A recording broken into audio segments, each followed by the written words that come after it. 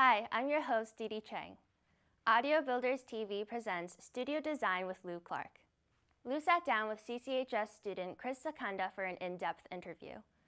Lou has over 30 years of experience as a studio designer. You'll find his designs all over New England and in some prestigious facilities throughout the United States. Audio Builders TV is produced by the students of Concord Carlisle High School with help from Colonial Sound and CCTV. Please subscribe to us on YouTube and subscribe to our mailing list at audiobuildersworkshop.com. Audio Builders. Audio Builders Workshop is a work group for the Boston chapter of the Audio Engineering Society. So Lou, I have a studio at home that I'm building currently. Why would I need to treat it in the first place? What would be the main purpose of that? What would I gain from that? You want to make a neutral space. That's what we're after. We always talk about the good sounding rooms. We don't want good sounding speakers. We don't want a good sounding room. We want neutral speakers, neutral room. So flat, we were talking earlier about flat speakers. Right. We want to try to do the same thing relatively to the room. We want to flatten it out within reason. And this is important because we want to hear what the artists have developed. They created this sound stage for you. They've created music, maybe spoken word. They want you to hear that in a certain way. And the room is going to impart its own characteristics into what they created. So we want to remove that. And that's what we're after, neutral sounding spaces. Okay, awesome. Can you show us or give us some examples of how to do that, or, Sure. Yeah, anything. I have a topology I work from. Okay. So there's certain elements that we work from. We control bass, reflections, diffusion, all that sort of thing. So I have kind of a standard way of thinking about the space, and I just kind of move through it that way and solve all the issues that we're dealing with regarding the room. Yeah, awesome. Can you talk about that a little bit? I can. So after you've set up your symmetry, right. You're going to set up the speakers in an equilateral triangle. And what that is it's 60 degrees. It's a 60-degree triangle, so each corner is like that. So the distance that the speakers are apart is how far away you are from the speaker. Okay. So you've lined yourself up in the middle of the room the way you need to. Now you spread the speakers and you have the equilateral triangle. Okay. And you're going to sit in that triangle. Yeah. So is there anything about how high the speakers need to be? Anything like that? Yes. Ear height. Fairly basic concept, very often missed. We want to hear the sound stage in front of us. That's how we exist in the world. That's how we know the world. So when you set up speakers, you put them, if you're 4 feet up, your ear height is 4 feet. That's where you set the speakers. And maybe a little higher you can get away with, but not much. Okay.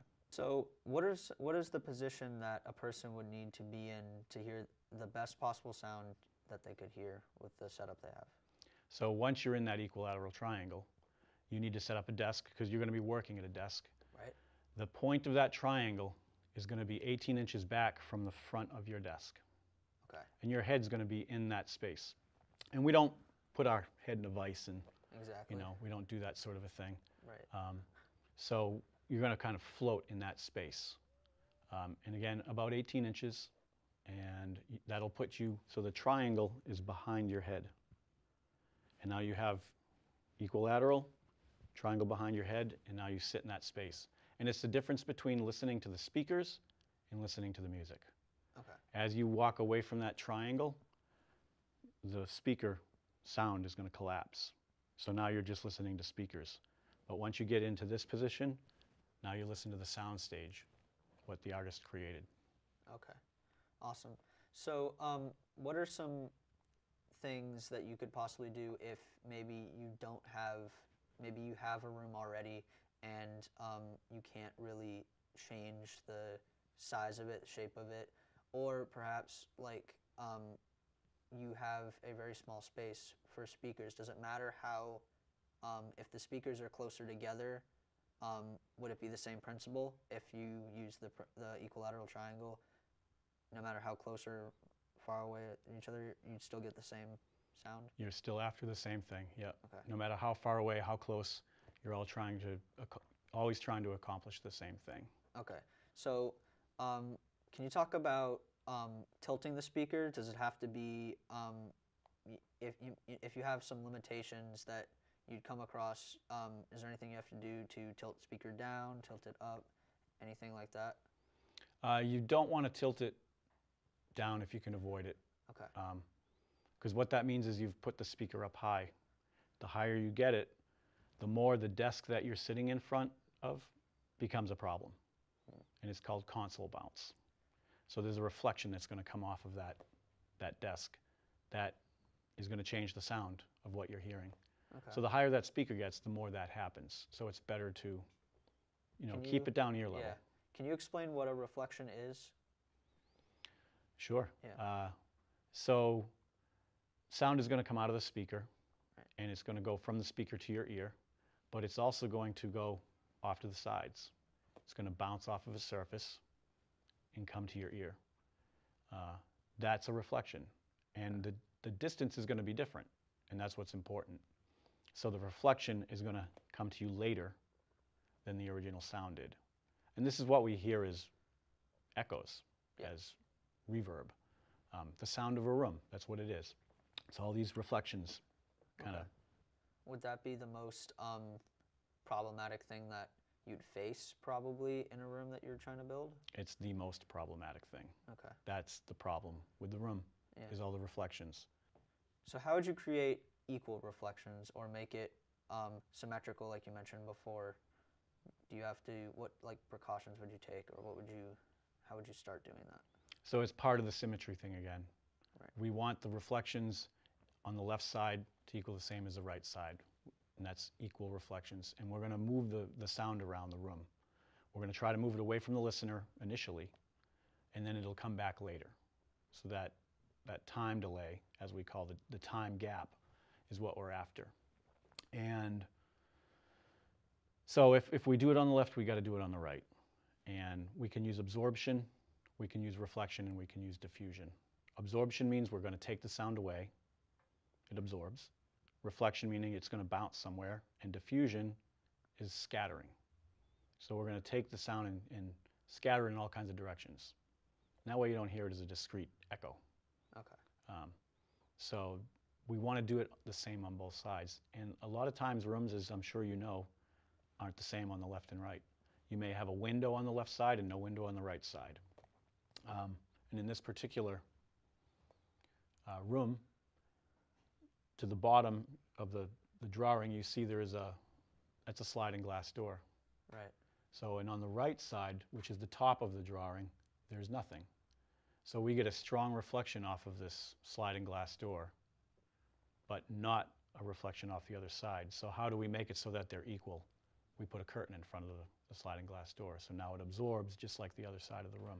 That kind of comes back into tilting your speakers. Are you still going to want to make them as level as you possibly can Yes. with your ears, like Yep. with the tweeter, right? Yeah, and again, it's that sound stage.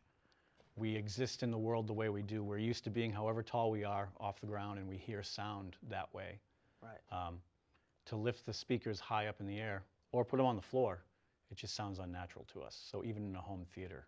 So the better the tweeter is leveled with your ears, the better you'll hear sound in general.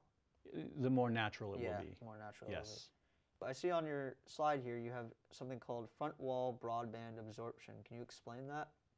So the front of the room is prime time for bass. That's where your speakers are. Right. That's where all the energy is. It really wants to build up. So we need to figure out a way to make that go away. And I like to create a broadband absorber. So this is going to reach all the way down into the lows, all the way up to the highs. So you're EQing the room. Sort of. You could think of it that way. You're EQing it, trying to take it away. Right. It's like we're neutralizing it, Exactly. flattening it out, so to speak. Okay. Which is never the true goal. Flat doesn't exist. It doesn't need to exist. We just need to get it in reason. So up front where the speakers are is where you want to try to do it. You want to absorb as much as you can up front, and unfortunately bass requires a lot of space to do that. Right. The bigger the room would be the best. Yeah. Okay.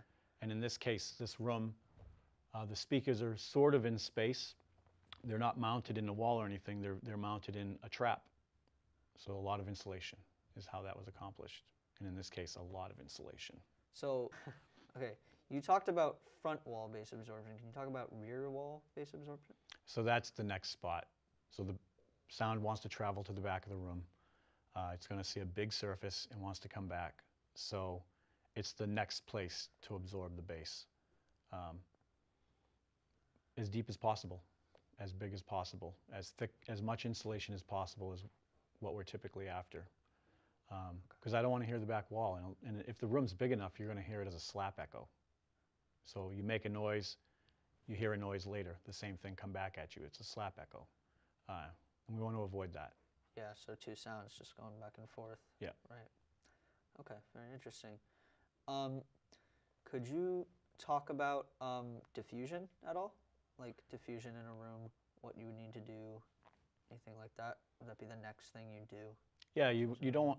What happens is we tend to over deaden spaces. That's the classic. You know, someone goes in, they want to change their room, they're going to put a bunch of 1-inch foam up, foam. Bad idea. You're over deadening the space in the high frequencies and under deadening them in the low frequencies.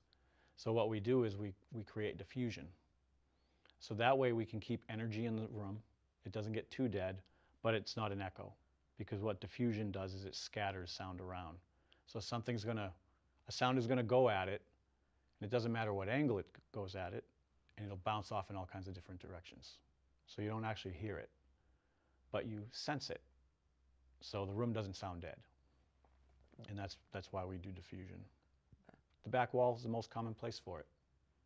Yeah, so could you still do diffusion if you have a small enough, or if your room isn't as large as it would need to be? Is it not as important as something like getting reflections out of the way, or doing bass traps? Is it, or is it as important, equally as important? It's just as important. Yeah. The smaller the room gets, though, the trickier that does get, because diffusion can be weird to control. If you get too close to a diffuser, it actually sounds funny. Oh, really? So you wouldn't want a diffuser just a couple feet behind your head. You'll actually hear it, and so now you're losing that neutrality in the room. So you have to make sure that it's far enough away. Typically, that's 8 feet or more. Okay. Sometimes you can cheat, and you could mount, say, a diffuser on the ceiling and have a reflector on the back wall. So now the sound is going to bounce off the reflector, which is aimed at the diffuser, bounce off the diffuser. You've made the room longer. So that's a kind of a trick you can do with diffusion and reflections. Oh. Can you talk about more in depth of the problem of people using 1-inch foam at all? Like, what really is the big problem with that? Can you explain a little bit more of that? So the waves at 20 hertz are 50 feet long. It's 50 feet. It's huge. But at 1,000 hertz, it's 12 inches. It's 1 foot. So absorbers need to work within the range of those distances. They need to be able to absorb that energy. So by putting 1-inch foam, it's only effective about 1,000 hertz and up. So everything below it isn't getting absorbed. So what you're putting on is a partial absorber. We want a full absorber. The energy bouncing off the wall is roughly 300 hertz and up. So the 1-inch foam missed 300 hertz to 1,000 hertz. So we need to put things thicker. Typically 6 inches is the minimum. As opposed to 1 inch, which just seems a lot thinner when you think about it. Right, it's a lot thinner. Okay. So I have something going on in my room where if I clap my hands like this, I can hear this staticky kind of weird sound. It goes like boing, that kind of thing. Can you explain that? What's going on with that? So you're hearing two parallel surfaces across from each other, and you make a noise, and it creates echoes, and they're bouncing back and forth, and they slowly die out, because eventually the sound gets absorbed, so it just dies away. It's very noticeable. And in just my life, I hear it all the time. Unfortunately, when I learned how to do this kind of stuff, you hear everything now. So I'll walk down a hallway and I hear the boing. You don't want it in your room because it's, again, it's that neutral thing. So it's imparting a character.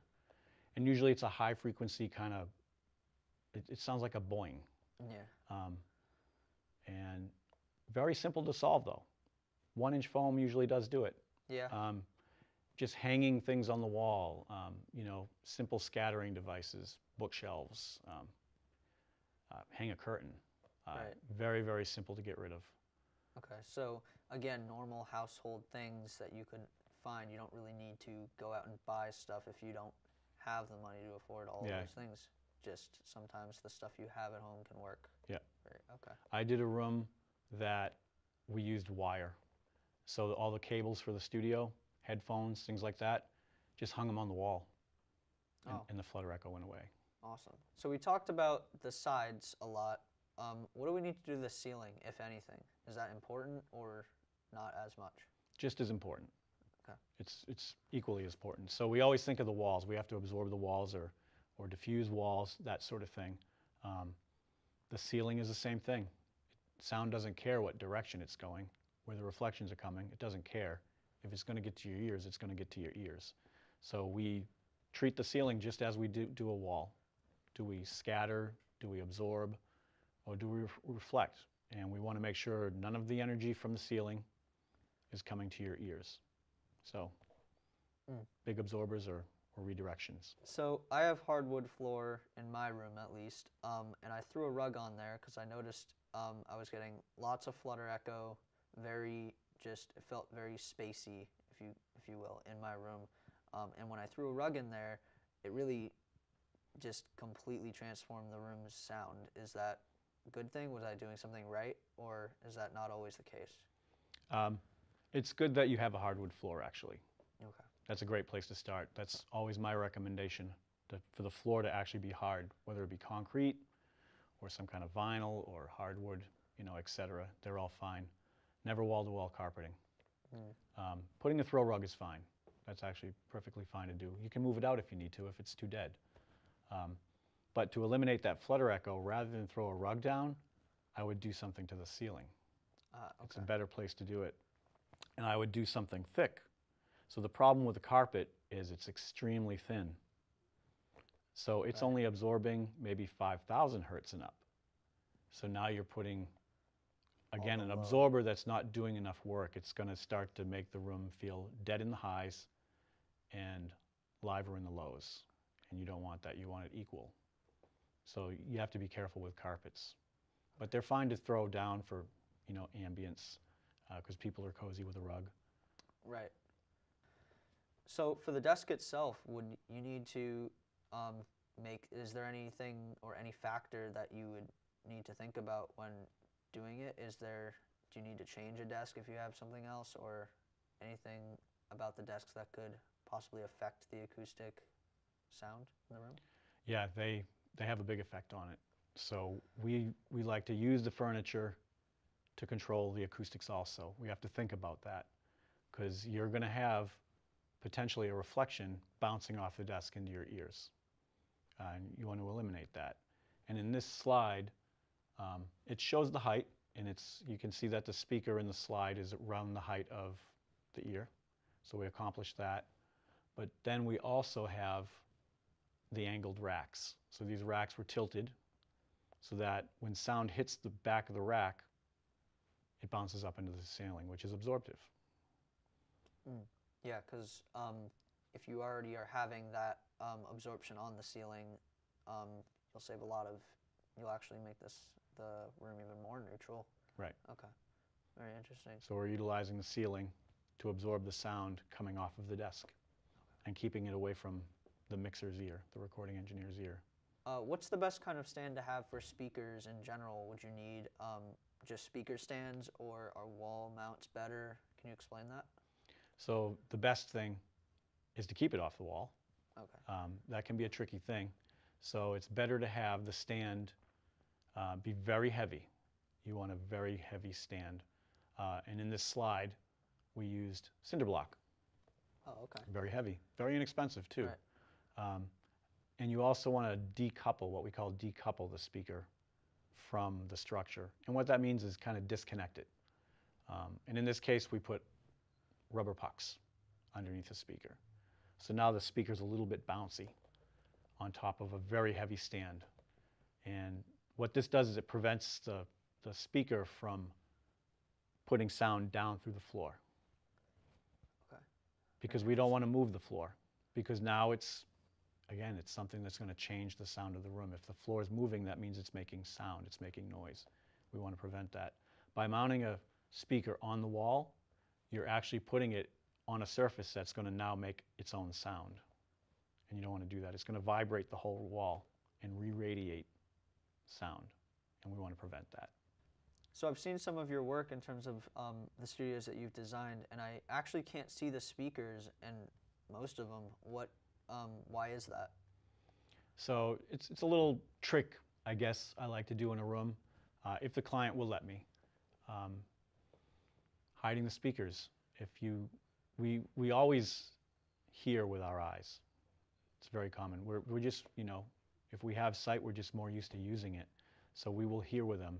So if I see a speaker on the right, I can associate sound coming out of it, whether it's, dead center on the speaker or not. By hiding the speaker, you lose track of where it is.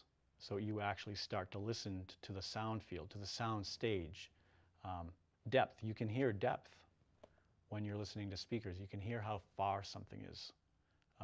And you can hear whether it's left or right or in the center. So hiding the speaker just becomes this psychological, you let go of, what you're seeing. And you just start listening to the sound field. So it's a little trick I like to do. And you need to use special fabrics to do that. You can't just go hang anything in front of it. We call it acoustically transparent. So it's going to be very thin.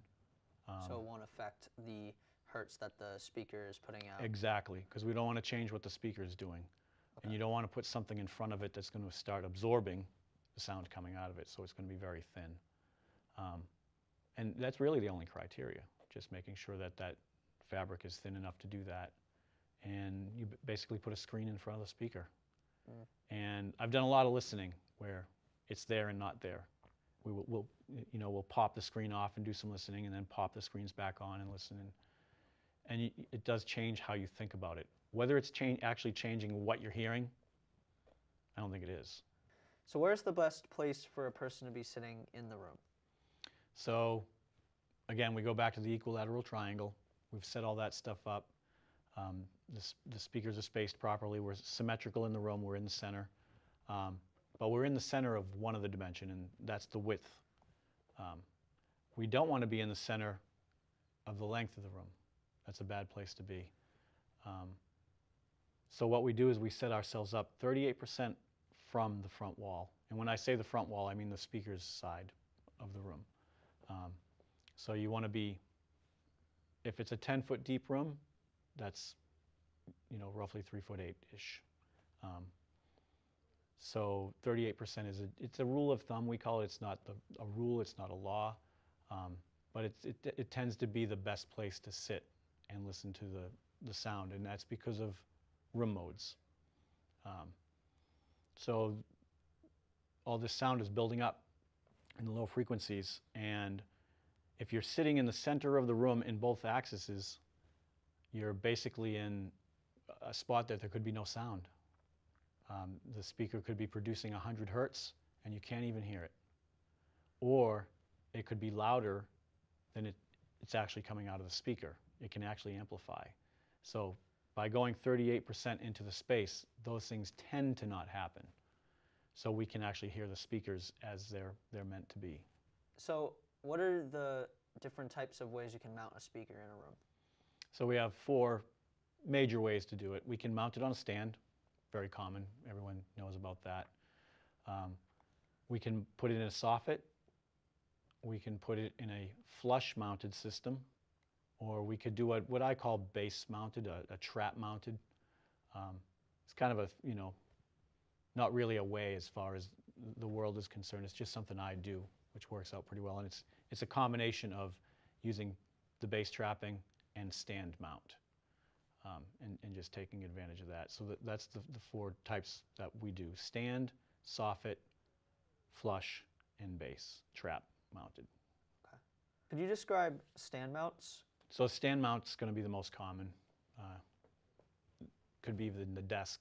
A lot of times people will put it on a desk, the speaker's on a desk. There's advantages and disadvantages. I find it's just the easiest to work with. It's flexible. A lot of times people are going to have to move things around. They're going to have to get to things behind, so they have access to everything. It's not the best way to mount them in a room. It's just the most common, and it's the problem with all the low frequencies again. So the low frequencies are the ones that cause the most trouble. Yes. Seems like. Okay. And doing it this way doesn't really solve any of those. There's some techniques to putting them in a room to help solve these problems. One thing is to never have the speaker the same distance from all the walls or the ceiling or the floor. So if your speaker is 2 feet from the right wall, don't have it be 2 feet from the front wall. Have it be maybe a foot. Play around with that. Big problem in rooms is most rooms are 8 feet tall. And most of the time we want to have the speaker be 4 feet up, because that's where most people's ears are. It's actually a bad place, because now it's 4 feet from the ceiling, 4 feet from the floor. So it's nice to try to be able to play with that. Common problem though.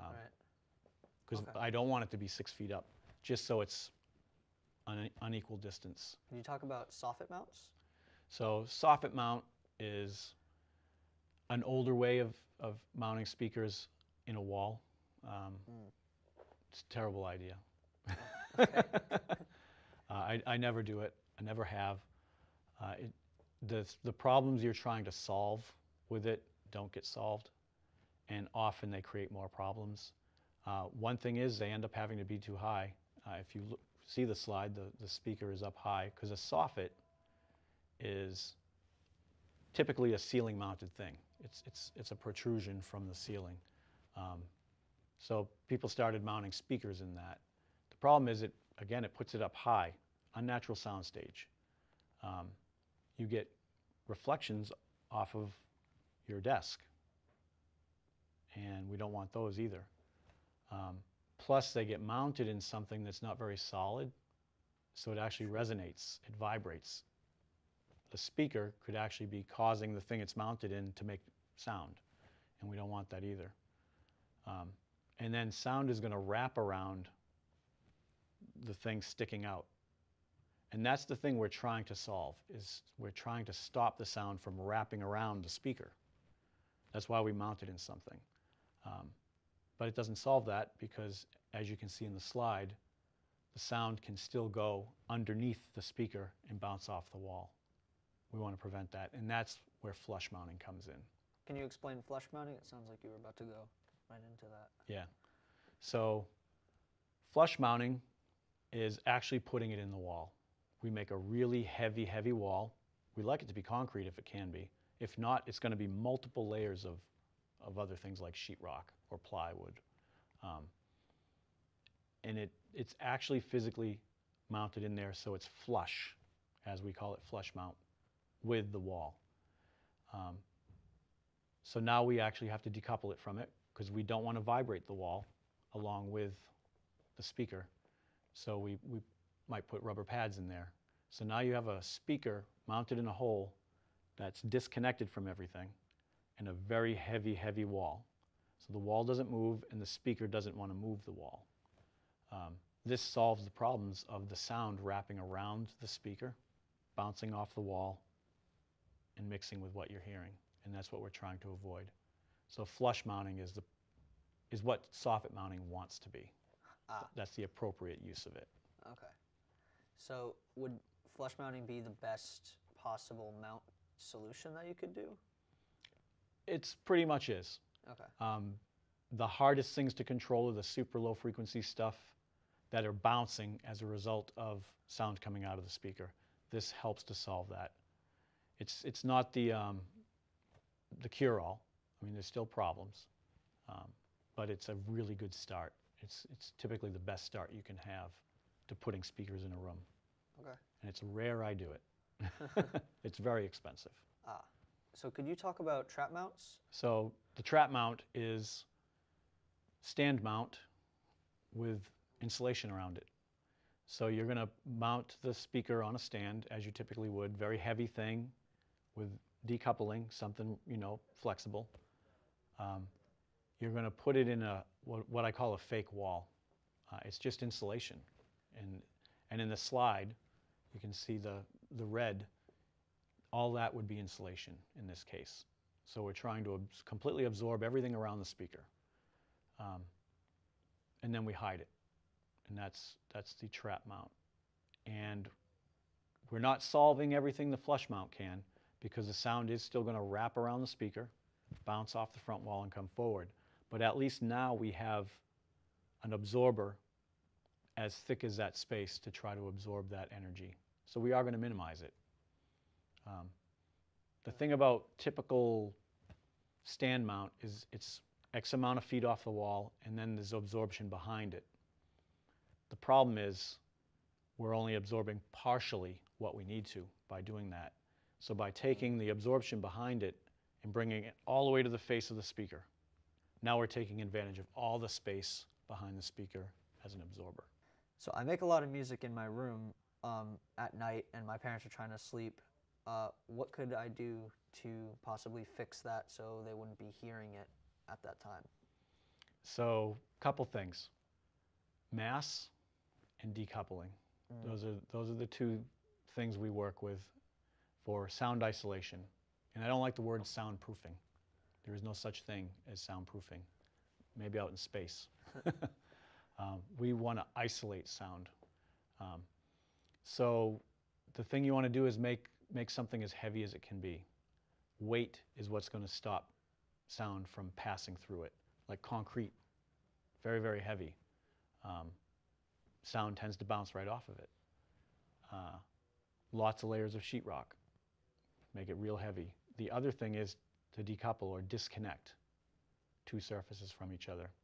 So you might have two walls separated by a space, and you have lots of weight on one side and lots of weight on the other side. That's what we're trying to accomplish. And then no holes. So doors, always a big problem. I mean, it has to be a hole. So we put something really heavy. We make the door really, really heavy. And then we put gasket systems around it. We're trying to minimize all the little cracks, because all the little cracks really do matter. The smallest hole can defeat all the work you did. So yes, putting door sweeps. Sometimes you can even get what's called a drop-down threshold, where when the door closes, it actually drops a seal onto the floor. And then when the door opens, it lifts it. And there's even doors that have what's called a cam hinge. The hinge is designed so that when you swing the door open, it lifts the door. And then when you close the door, it drops it. But all those things are what matters. So make sure there's no holes. Make sure the walls are as heavy as they can be. And then disconnect two walls from each other if possible. And there's all kinds of techniques for doing that, but that's the basics of what you're after.